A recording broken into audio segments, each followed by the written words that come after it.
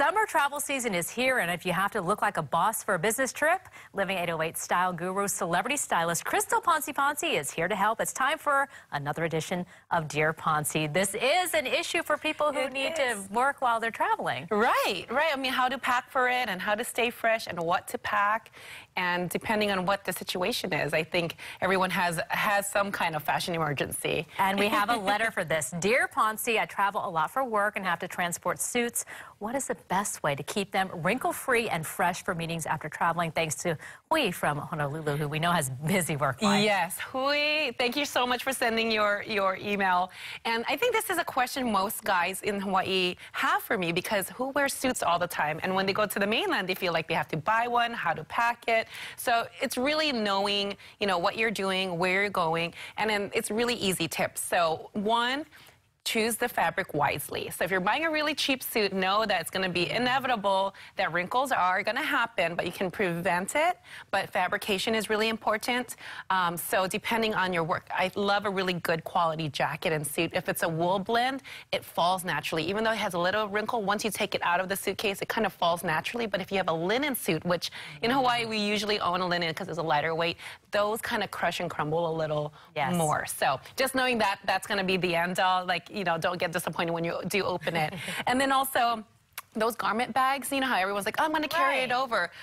Don't waste your time on that, really, because there's so much transportation that it really does wrinkle your suit all the time. When you're like handling it, putting it up in the glove compartment. So those garment bags sometimes are not your best friend, but what your best friend is investing in a good hard case suitcase and then packing it nice, because now this one gives it more of a protection. And if you pack it right, then it becomes more wrinkle-free. That's half the battle, right? Exactly.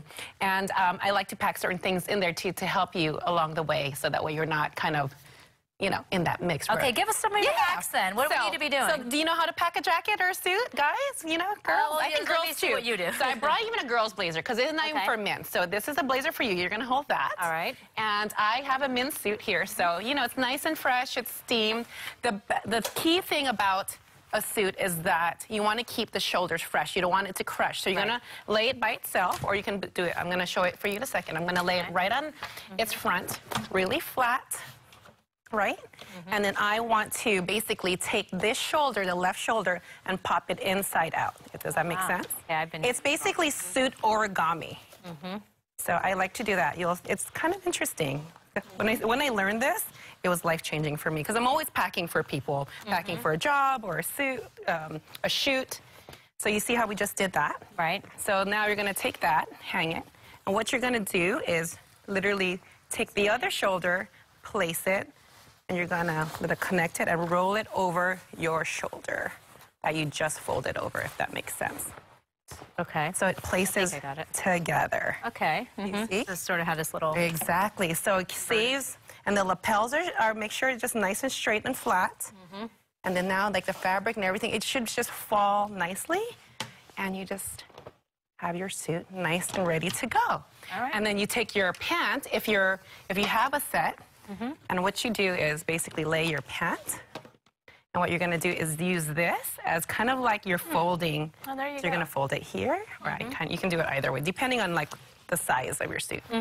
Take in your leg, and then take that, and you're ready to go. And you pack it into your suitcase. Okay. I love these cubes, because again, it like kind of helps you minimize how much you pack, but also adds another extra layer of protection. You put it in there. And then you're ready to go. And in your suitcase, how to keep it fresh and wrinkle-free, just in case, because I'm always about just in case. I love these travel Downy wrinkle release things you can buy at the drugstore in the travel section. And I also pack a Febreze just to keep it nice and fresh.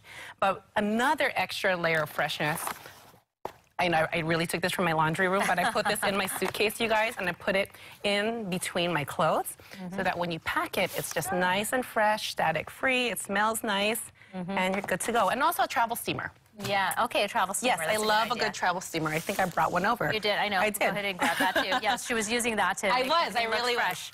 And you know what? Everyone here at the TV Yes. station, we have this here. And it's like $19.99 from Target, so it's nice, lightweight.